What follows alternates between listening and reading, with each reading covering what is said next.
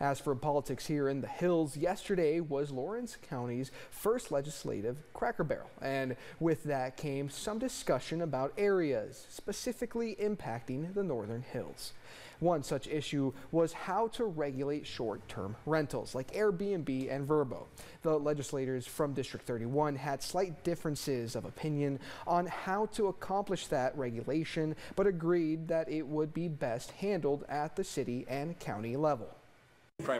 Most of our land is public lands. We rely on tourism, but we need to protect the housing shortage, or respond to the housing shortage that we have. And we can't take away from the school teachers, police officers, and people that need housing because they're being gobbled up for Airbnbs and vacation rentals. Well, I think they're going to be forced into doing that if they're not already doing it now.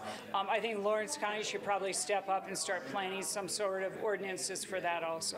It's becoming an important issue. We're a huge vacation spot here, and I think we need to lay down the rules so that we know what's applicable and what isn't. I'm telling all these committee members, we need to choose homeowners over hedge funds.